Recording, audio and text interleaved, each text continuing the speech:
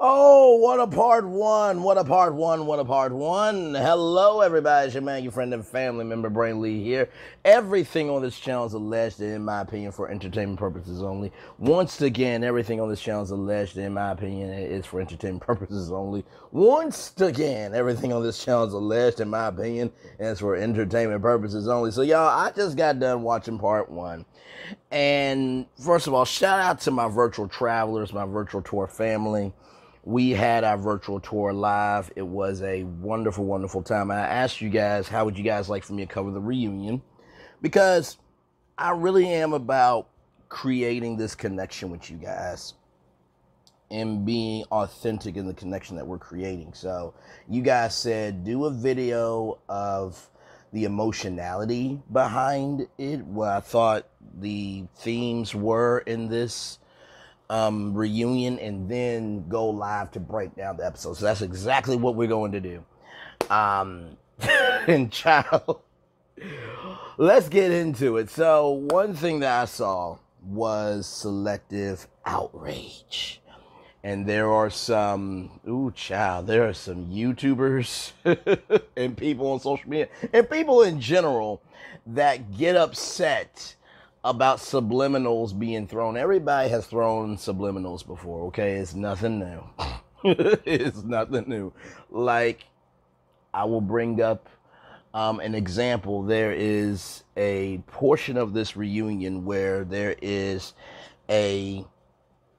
there's a tweet brought up about how somebody feels, and it was just basically, allegedly miscommunication about something. And so what I saw with selective outrage, not just that situation, but also too, child, to be able to use a prop to be outraged is so overdone. Y'all remember Monique Samuels and how she brought that binder on Lizelle and Lord Jesus. Y'all remember that? Y'all remember when she read out Jamal Bryant's whole phone number? But they blurred it out. And Giselle said, yep, that's his phone number. And I'm like, Lord Jesus. But I think selective outrage is a huge theme in this, because at the end of the day, right, every situation is in the eye of the beholder. I've told you guys about cultivation theory before. Basically, how you view the world depends on what you consume and how your mind processes what you consume, right? And so I did see some selective outrage. Some selective outrage was necessary, and then others were not. So I will definitely say that. Relationships were also a part of this reunion, as every reunion is about relationships. But in the season 15 reunion part one, I really did see that these issues went deeper than the show. I sensed that. Now, recognize, y'all, this is my first time ever watching this show in 15 seasons, 15 years, okay? So just give me some love, grace, and space, okay? But I did see that some of these issues really did go through the core of the women here. And I want to speak on that because I think a lot of times in life, how can I put this? If somebody makes fun, I'll put it like this.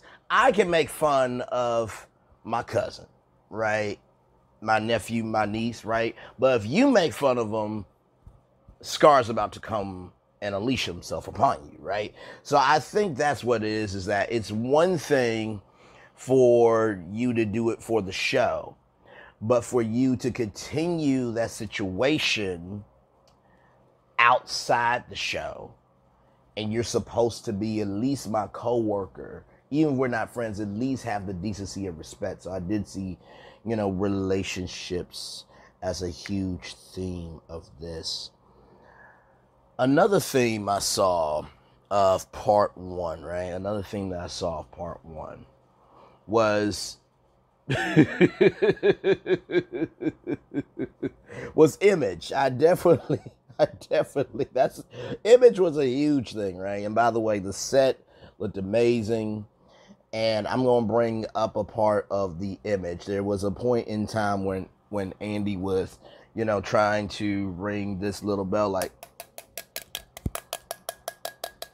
and that did work. So he had to go and, hang on, so y'all can hear it. So it was almost, so basically he went up and did the gong. And you know what? Listen, I I felt him in that moment. It's just like, guys, we're here for 9 hours. Can we try to have some civility in our Image?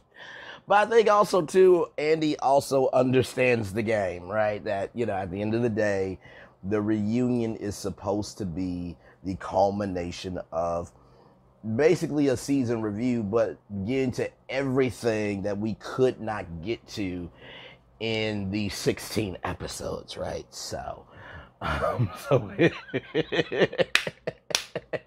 so Image was a big thing. Image was a big thing.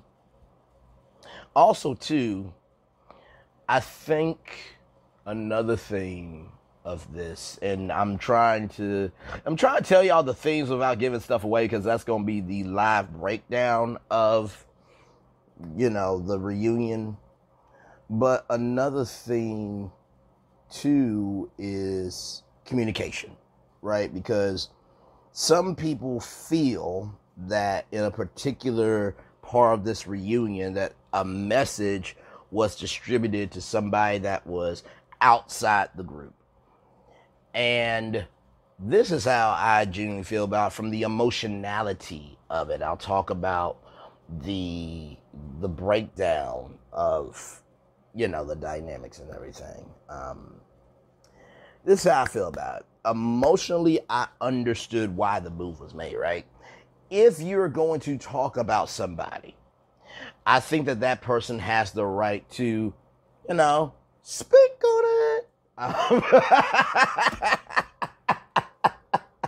Y'all know I like having fun with y'all. So, but no, I do think that person has the right to speak on it, for real. Like, if somebody is talking about one of you, right, and somebody brings you up and a friend send it to you, you have the right to speak on your own character, right? Just like I do, just like we all do as people. So communication definitely is another theme in this. And I'm trying to think of one more thing, y'all. It was so much. Oh, I got the last thing. The last thing is self-worth. Right? Now, we all know that the strike is still ongoing, right? That writers and actors are trying to get paid their dues, their worth, and their capital. And there was a moment where, a cast member was talking about, if it isn't this or that, then I don't want it. But also understanding that she is a artist and that, she does things for the cause, but also she has value. And I think that's really important too, to recognize that, hey, listen, at the end of the day, or as I like to say, rather, at the beginning, middle, and end of the day, just because I can do something doesn't mean I have to accept it. I'm going to say it again. Just because I can do something doesn't mean that I have to accept it. And allegedly, the check was for, 5 figures, right? But it was a low 5 figures. Still, either way, the fact that this person got taken care of is what should be celebrated. And I've come to recognize on this show that it's about the logistics. The logistics and the interpretation I'm trying to think of the word, y'all. Lord help me. Lord help me. The optics. There we go. Optics are definitely used and utilized. Optics are used and utilized, right? How if somebody is having success, you will find anything to poke a hole in that success to have a point in the conversation. So optics definitely was another theme. So those are the themes that I saw emotionality wise in part one. I hope I did a good job with this. This is my first time actually doing a kind of a regular schmegular breakdown of the emotionality behind the episode. And I just want to say a quick shout out to Observe. Y'all may know him for And Let It Play. Dun dun dun dun dun dun dun dun dun dun dun dun dun dun dun dun dun dun. He is amazing with body language commentary. He really, really is. So y'all check out Observe. He is great on that. And the reason why I wanted to do a video on the emotionality of part one, and I will do another video on the emotionality of part two of the themes that I saw, is because at the end of the day, being a consumer of content and being a viewer of content are two completely different things. Viewers view the show for what it is. It's on for that hour, and they're done. Consumers consume the show, consume the after shows, they consume the blogs, they consume themselves in the comment section. So consumers take in the experience, viewers take in the moments. Oh, what a word. The consumers, embrace the experience, viewers take in the moments. And I'm just going to be real.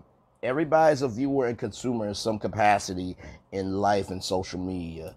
And on YouTube, I'm definitely seeing that there are some YouTubers that they consume themselves into the experience of something, not recognizing that they're just a viewer because their commentary is so basic in terms of this is what happened, right?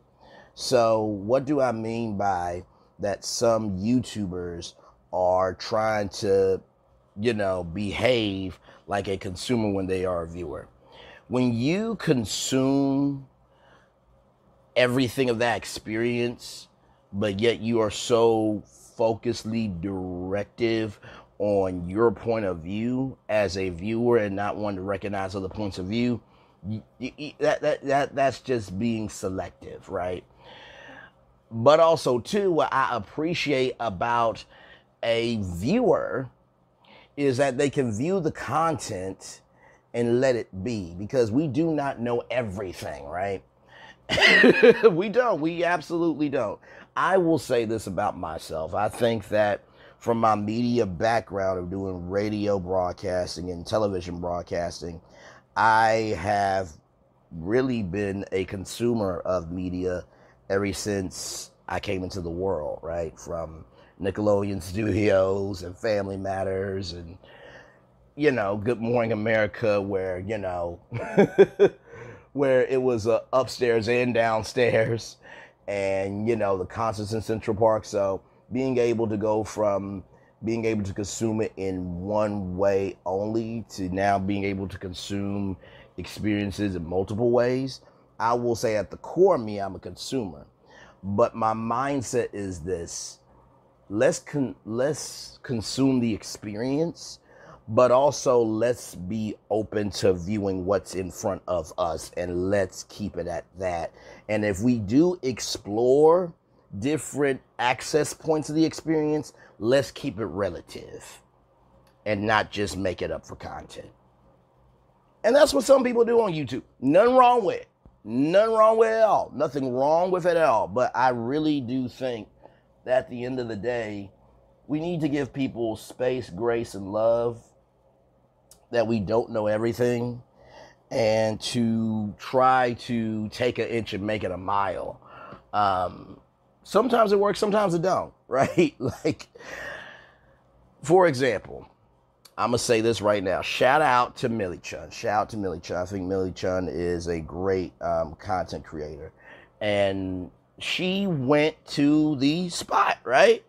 And she said it was not open. Now, here's the thing, right? Even if it was a soft open, people will take you at face value, right? So I think at the end of the day, I don't think Millie Chun really did anything wrong. I think she said in her head, okay, well, she's saying it's open. All right, let me go see if it's open. And if you are a viewer of the show, that's going to be your mindset, right? So, listen, everything is relative in the eye of the beholder. So with that being said, that is my take on part one from the emotionality of the themes that I saw in part one. The breakdown will be tonight at 7 p.m. Eastern on the Braylon Lee YouTube channel. And like I said, thank you all for supporting me. I am seeing the growth. I am feeling the evolution. But more than that, I feel in my space there is peace. And at the end of the day, if it doesn't apply, let it fly. But if you're letting it fly, it must apply. Oh! Oh! If it does not apply, let it fly. If it doesn't apply, let it fly. But if you're letting it fly, it must apply to you. Ooh, child. Ooh, child. It's always the postings for me. And I don't just mean posts on YouTube, but all the posts and the comments and the shares and the algorithm of the soul of social media. It's all that for me. Like, comment, share, subscribe. One love, much love, all love. Bye, everybody. Bye, bye, everybody.